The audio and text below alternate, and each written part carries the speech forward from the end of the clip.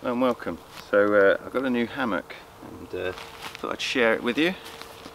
This is the Easthills Outdoors Jungle Explorer hammock, and it says it is an all-in-one hammock tent system. So this supposedly has everything you could possibly want to set up a hammock and camp under it, with the exception of the under blanket, which you would need for cold weather. But according to this, it has the hammock, it has the straps, it has the bug net, it has the rainfly, it has the tent stakes, and it has the cordage you would need, all in one handy package. And it costs £69 at the moment, so it's a budget option compared with some, but is it any good? That's the question. I've got an Easthills Outdoors hammock. I've got the Skyloft one, which is a little bit less than this, and that's actually pretty good. So I'm hopeful that this is all right. Let's get everything out of this pack and we'll put it out on the ground. We'll see what you get. And these are supposed to be easy to put up. Now, I've not got this out of the packaging. This is my first time putting it up. So this is just a look at what you get, look at what's in there. Let's see how easy it is to pitch and see how comfy it is. And then we'll make some kind of judgment as to whether it does what it says on the tin. So we have the hammock itself, including the bug net and the rainfly, and that is very small. That's quite impressive. Whether it gives good coverage is another thing, but it's small and packable. Some vague instructions there, which we will refer to if we need to. So what's in the hammock bag? Got a pair of tree straps, got some cordage of some kind. I think this is integral, this bag, yeah. So the bag stays on there. So that's already a plus, because a good bit of storage. Got some carabiners on there. The bug net's built in. I know I'm throwing this on the floor, but we're just looking at it. Right. So we might as well see if we can get it up in the tree. So these are 10-foot suspension straps, and if they're anything like my other one, which they are, you've got the loops where the carabiner goes, but you've got lots of them running up, just over halfway up the strap. So multiple loops for, you know, ease of hanging. I'm going to go between these two big trees, so just pass that through there. That should bite down of its own accord, and then that's ready for hanging.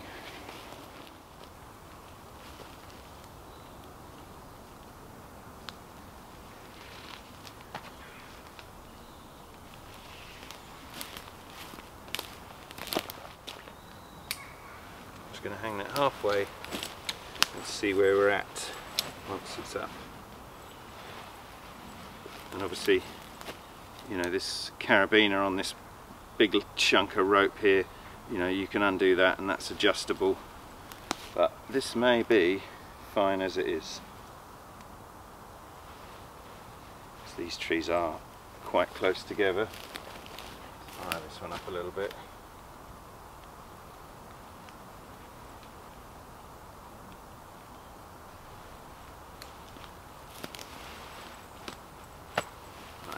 Okay,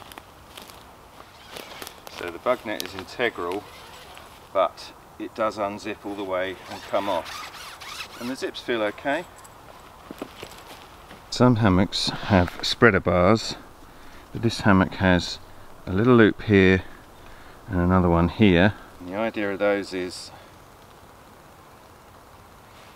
they go up around the tree using this kind of stretchy cordage that's provided. So we're going to have to tie that on ourselves, and I guess we'll have to do it each time.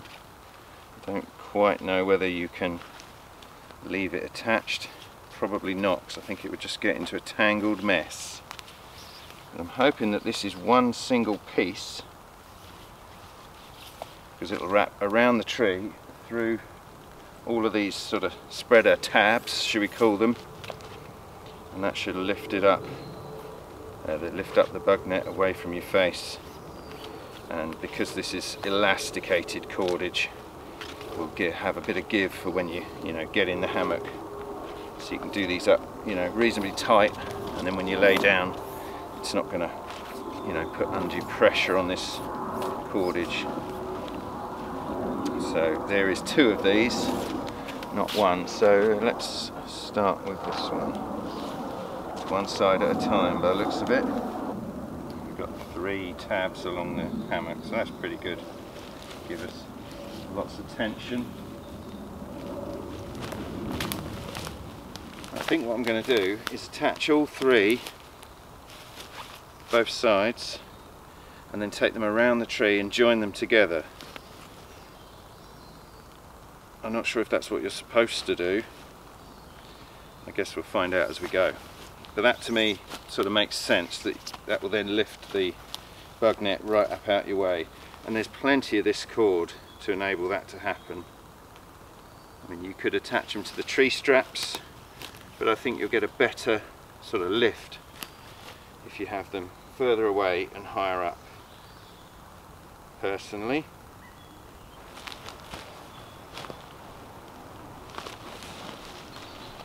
Just going to bring them around where my tree straps are.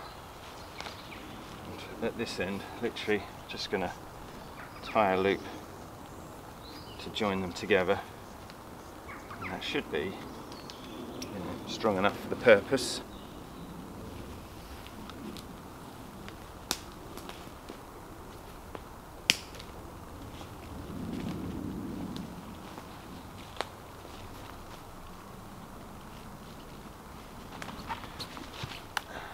Take the other end, bring it round and do the same thing, and yeah, as I say, there's ample of this elasticated cord. It's got a fair amount of stretch in it. So I'll do the same here, just tie a knot to join them together, leave it hung there, and see how that looks from the other side.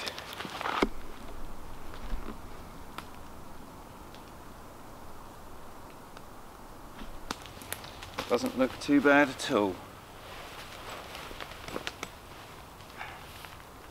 Let's have a little sit down in here.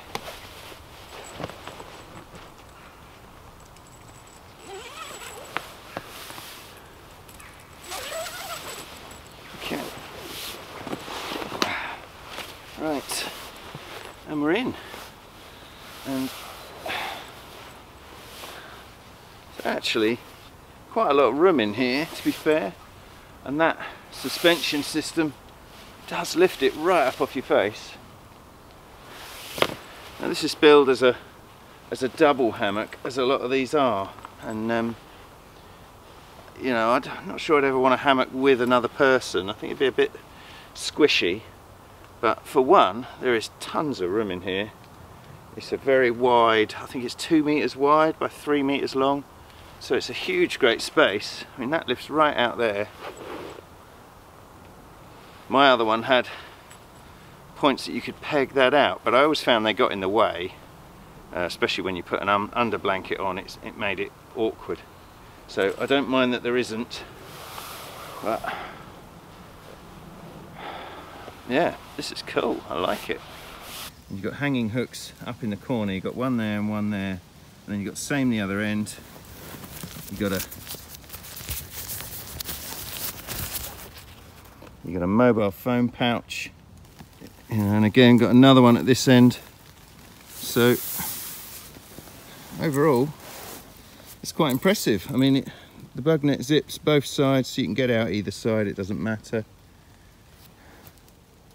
Yeah, I think there is a lot of room in here, and I'm sort of diagonal. And I've almost got a flat lay, but there's no issues with the bug net.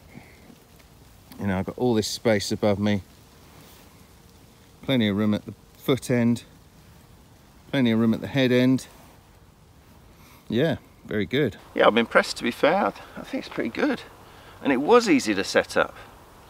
The Skyloft one I had, it was a little bit fiddly. There was a central one of these sort of stretchy ridge lines, and I struggled to get it taut because it was internal and it was integral. I quite like the fact that this is a separate thing and you just whiz it round the tree. I think that's good, it's functional. Yeah. How long did it take me to put it up? All of 5 minutes. I mean, you can fettle with heights and levels and, you know, tension and stuff, but to just throw it up in 5 minutes is okay. Let's get the tarp out then and we'll see how easy that is. Alright, so this is the rainfly.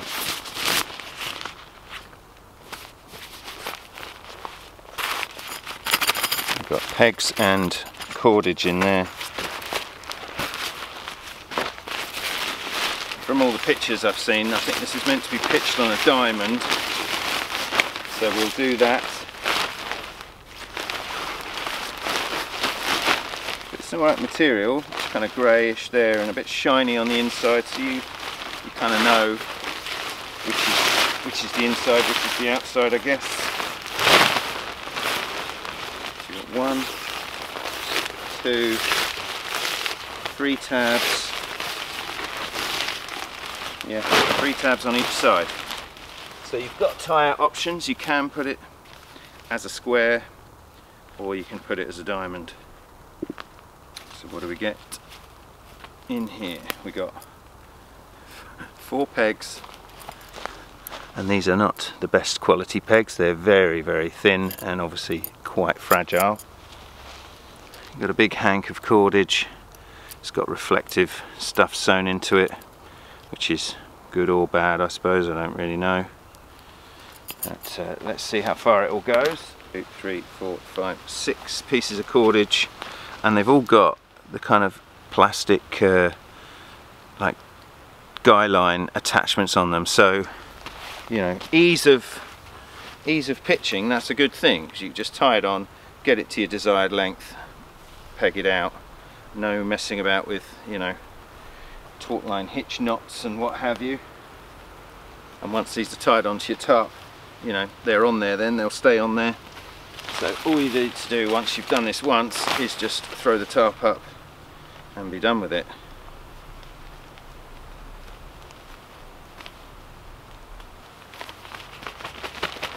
It's not coming off. That's that corner. The opposite corner. Right.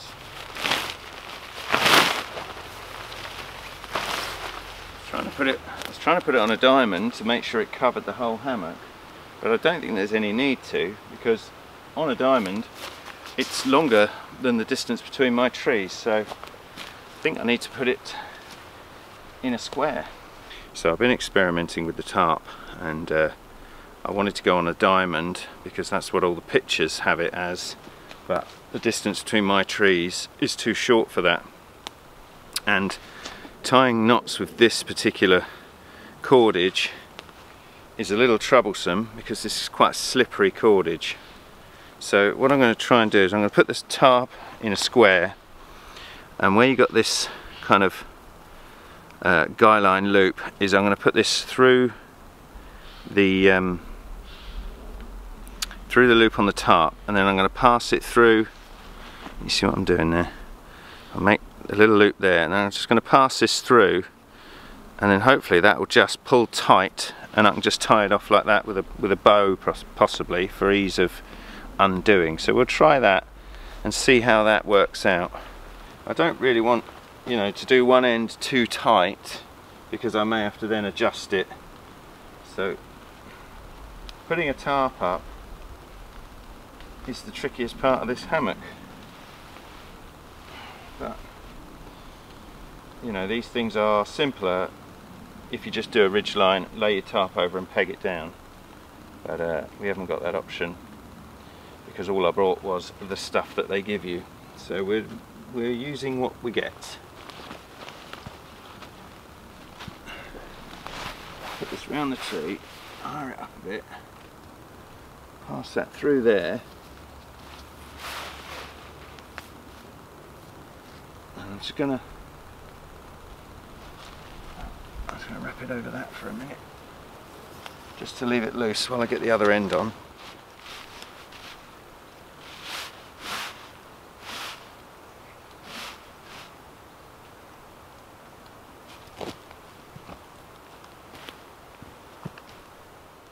And that should be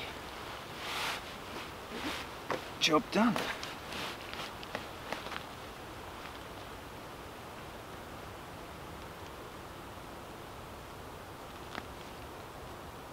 And I've left that one as a bow, so I've just pulled it, but I've not pulled it all the way through, and that should be locked off. Yeah, it's not going anywhere. Alright, I'm just going to undo this and show you it again.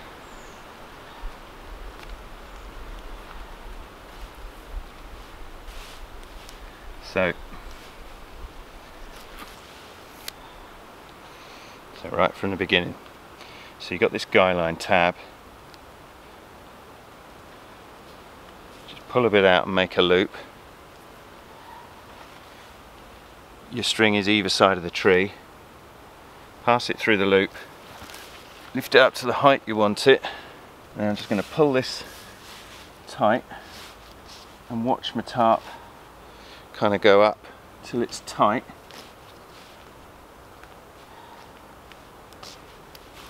Just keep adjusting so you've got a nice tight tarp. Right, so then hold that in your left hand, tuck that under the bit that's going around the tree, pull that through, but don't let it come all the way through, and then just grip it like that, and you've got a bow and a nice quick release. So the guylines they give you, when you tie them on at one end without doing anything at this end, this part doesn't function because it just constantly slips. So I think what you're supposed to do, or at least what I've done, is just thread the running end through the extra hole that's there and then tie it on, because then you get the tension you need when you've adjusted this to where you want it. Makes sense?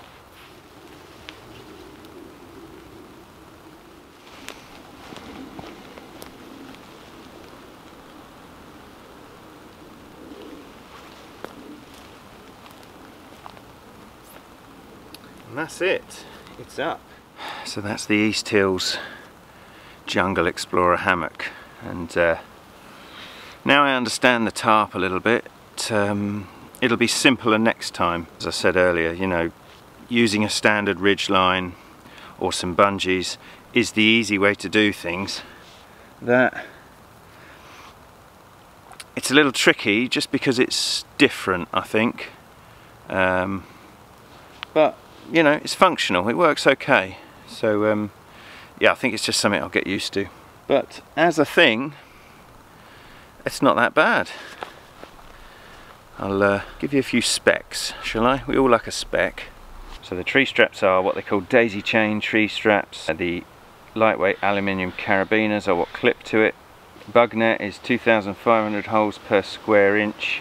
The zippers on the hammock are SBS zippers. The stuff sack that it comes in is attached, and then also inside you've got 2 phone holders, and you've also got 4 internal hanging loops for just hanging stuff, bags or lights or whatever. Tarp is 2,000mm waterproof, and it has reinforced corners where the guylines are.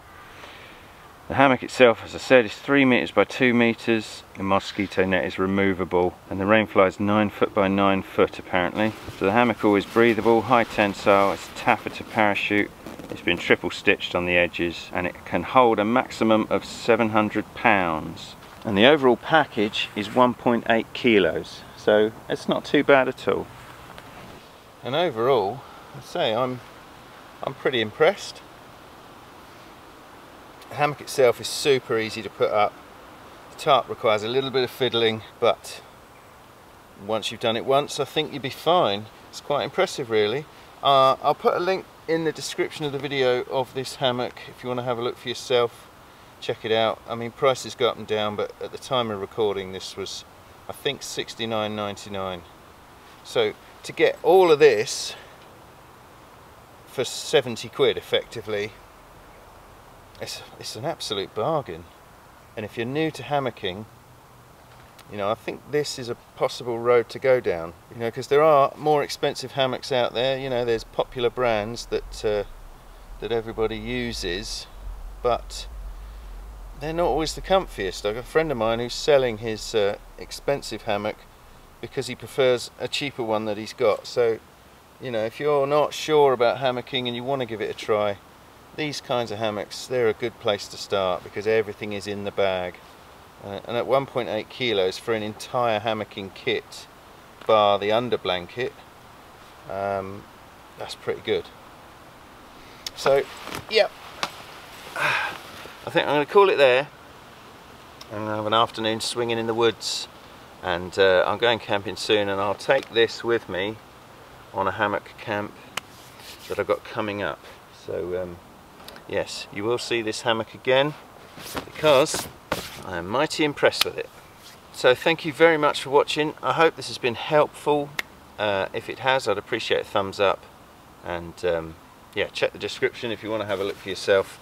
There'll be a link in there. But yeah, happy hammocking. I'll see you again soon. Bye for now.